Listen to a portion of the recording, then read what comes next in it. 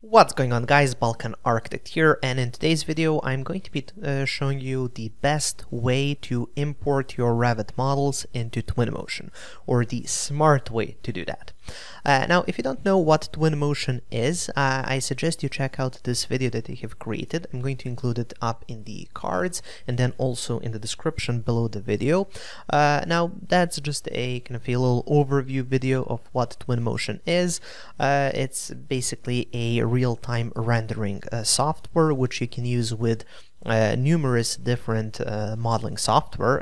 In this case, we're obviously going to be using Revit because this is a Revit channel, but you can use others, obviously. And then it allows you to add elements to that model to make it look more realistic.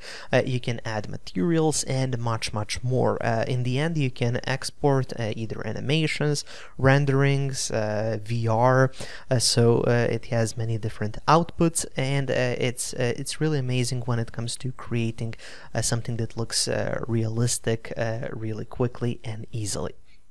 Now, in this particular case, I'm going to be showing you, or in this particular video, I'm going to be showing you how to export your Revit model and load it into Twinmotion, and I'm going to be showing you the smart way to do so by using the Datasmith plugin. Now, this plugin allows you to create a live link, so to speak. So what this is, it's basically a link between your Revit model or your Revit project and your Twinmotion project. And once you load the project with this link, it's live. So any changes that you make to your Revit project, those changes will be transferred then to the Twinmotion project. So you can kind of work on both at the same time. Which is really useful. You can make progress on the kind of the Twinmotion part, but if you have to make some changes in Revit, you can always go back to Revit and then just synchronize the model. It's just one quick click and you're done. All of the changes have been transferred into Twinmotion. Now, for this video, I'm just going to be showing you kind of the whole process and also how to load in multiple models, so you can have multiple Revit projects and you can have them running in Twinmotion. So just in one Twinmotion project, you can have multiple Revit models, which is really useful when you have these big projects where you have multiple people working on different segments of the project. You can bring it all together in Twinmotion for the kind of the presentation side of that project. Now, full disclosure, this video is sponsored by Twinmotion. Obviously, I'm not going to tell you should you get it or not. I'm just going to be showing you some of the features and how it works, and then obviously you make the decision on your own. Now, what I'm going to be doing now is just quickly jumping into Revit, and then I'm going to be showing you how to use the Datasmith plugin. But before that, first we have to cover, well, how do you get it? Well, you can actually get it quite easily by following the link, which I'm going to include again in the cards above and also in the description just below this video. You go there, you download the plugin, you install it. It's a very simple installation process, just kind of a few clicks. You hit finish and you're done. You have your Datasmith plugin, and then that appears in Revit. So let's go to Revit and let's see what that looks like.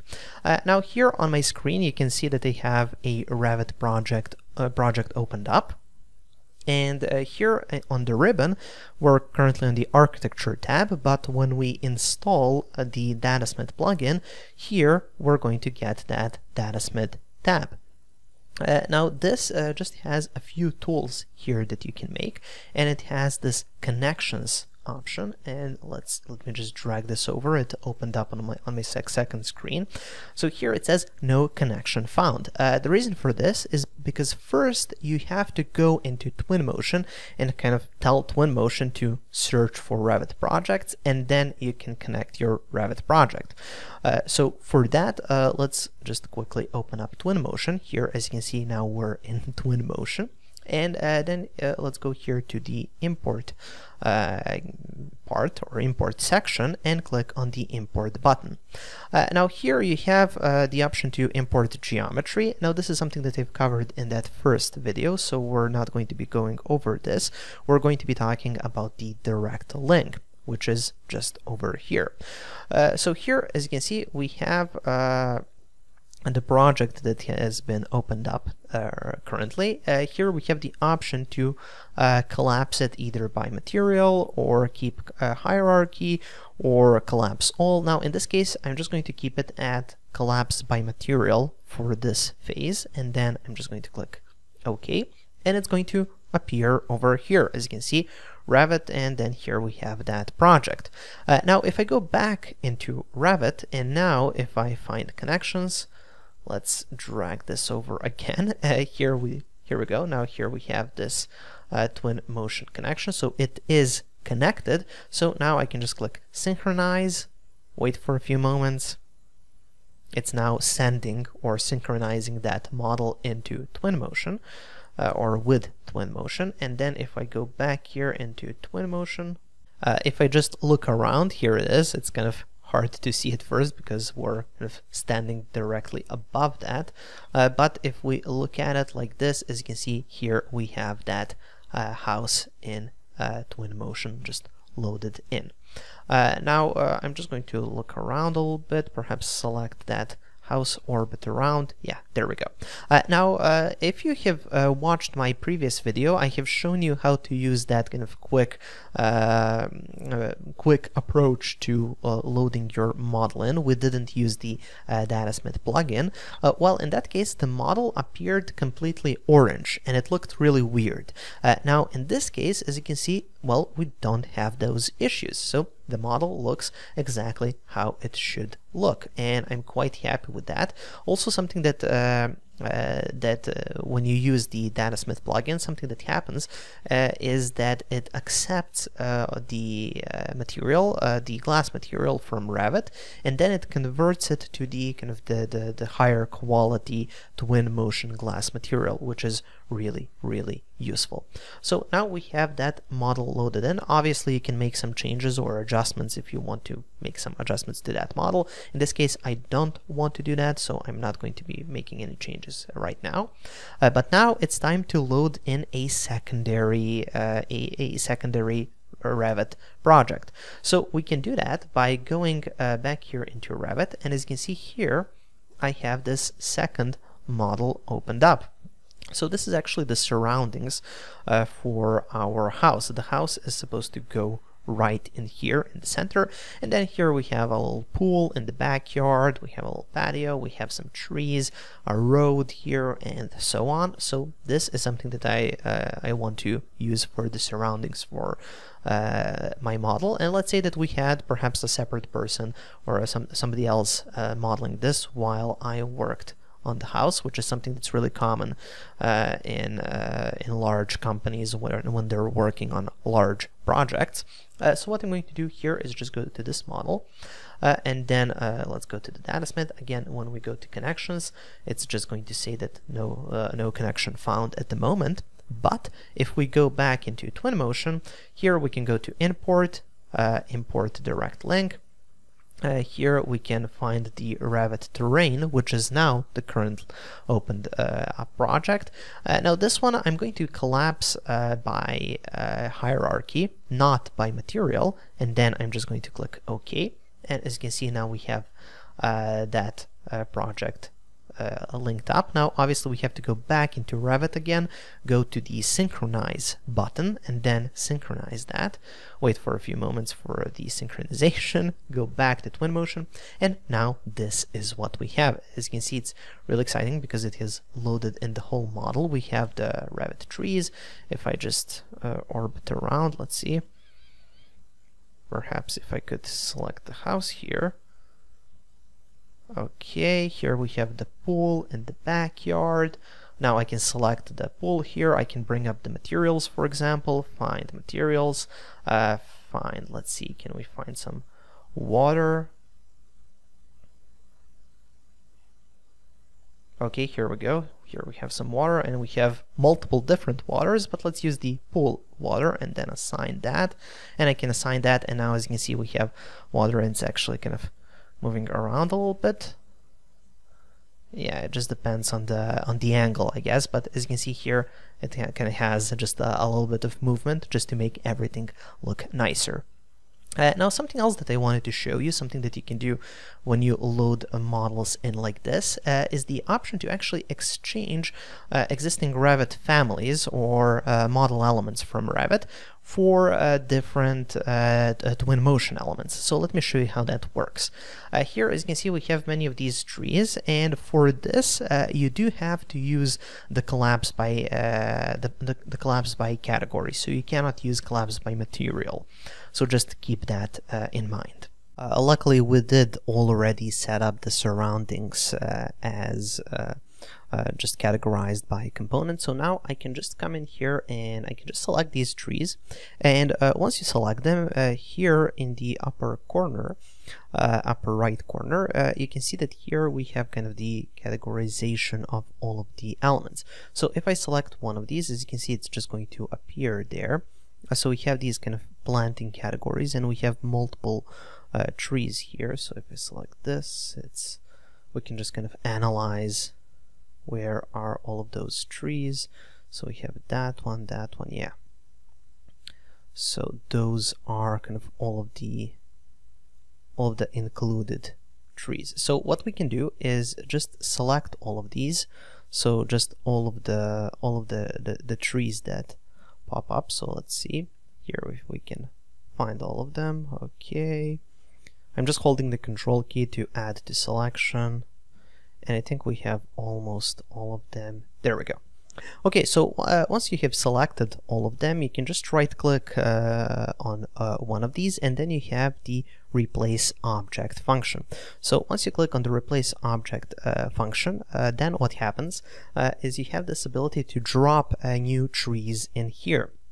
So you just go here, let's go back to materials. Okay, here we have vegetation and landscape, so let's choose that. Let's choose trees, and then you can choose multiple different trees. So I can go with, I don't know, let's drop this one here, and then you can just choose kind of a variety of different trees that might look good there. So okay, this looks too large. Okay, this looks nice. Perhaps this one, and then let's, I don't know, let's include this one as well. So we have these 4 trees, and then I'm just going to go here to start replacement, and then as you can see, what it is going to do is just it's going to replace those trees. Now it looks a little bit odd. Right now I think we need to increase the age or the scale if you're kind of from modeling software. So I'm just going to drag this out, and as you can see, it's going to make those trees much larger. And of course, if you're not happy with some of the trees, how they've been kind of set up, you can always select the tree. So for example, this one in the back here, I wanted that to be a little bit larger or a different tree. So what I can do is just select that one. Let's see, so that's this one here, and then I can replace that object with something else. So let's see, let's use something different, perhaps this tree, and then let's replace that one. Okay, it's a bit larger. Let's increase its age. There we go. So you can play around like that. You can take existing Revit elements, and then you can replace them with Twinmotion elements, which obviously look much more realistic. I mean, these trees now look quite amazing. And there is also one little trick with these Twinmotion trees, which is really cool, and that is if you go here to let's see, to the settings, and here for the location, lighting, and so on.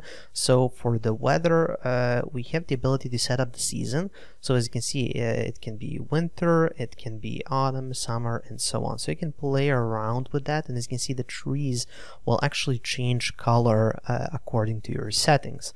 So you can kind of use this slider in order to get perhaps some autumn colors or something like that. So if you want to change that, that works. And this is something that you definitely couldn't do with a regular Revit trees. Now also when it comes to using the using this smart link function or just the live link function. It's the ability to update the model. So for example, in this case, I have this little driveway where you can kind of enter the garage, but I don't really have anything to kind of come to the entrance of the building or the house, which is, as you can see here, is the door. So I can actually go back to the Revit model and I can update that. So I can go back here, if I just open up Revit back up, and then here I can just take a look at what this looks like here. If I select this, this is topography, this is just kind of a surface that has been kind of a subsurface, and then I can just use lines, and then I can kind of do something like this. Let's see, let's just create a little walkway towards the entrance. I think this looks good enough. Then let's go to the split element tool. SL is the shortcut, split here, and then I'm just going to use trim and extend to corner to fix that up. Okay, so once I've done this, I can hit finish, and now just because I have made the change, if I go back here into Twinmotion, you can see that nothing really has changed here. Well, the reason for that is obviously we do have to update or synchronize the model. So we go back here into Revit, we go to Datasmith tab, we go to synchronize, we just click on that, and that synchronizes the model. So now if I go back into Twinmotion, as you can see, it's going to look like this, and now we do have that just that little walkway up to the door, so you don't have to walk on grass, which does make some sense. And there we go. That's how you can use the Datasmith plugin for Revit in order to create this live link between Revit and Twinmotion, and it will kind of unlock all of these cool new features and abilities that you didn't have if you used kind of the more simpler way of exporting from Revit into Twinmotion. I hope you have enjoyed this video, and I hope you like these Twinmotion videos. I did get a lot of positive comments and feedback for the last one, so I hope you have enjoyed this video as well. Now, if you want to get Twinmotion, you can actually find it by following the link just below this video in the description, and then also up in the cards I'm going to be leaving a link as well. You can get like a free trial version and test it out for yourself. Now, for the next video for Twinmotion, I'm planning to create a video where I'm going to be showing you how to create this really cool animation for your Revit model. So just show you how to animate Revit models, create some well, video, because, well, video is always better than pictures. At least that's what I believe, and that's why I'm here on YouTube. Okay, so thank you for watching. Make sure to like this video and make sure to subscribe. Not only does it help me out a lot and it helps you not miss any of my future videos, but more importantly, it makes the alpaca happy, and that's why we're all here. Okay, guys, thank you for watching and have a nice day. Thank you for watching, guys. Make sure to check out my website, balkanarchitect.com, for more Revit courses. There I have over 120 hours of content, and I'm adding more each week. Make sure to subscribe for more videos, and also I've added a video over there that might interest you as well.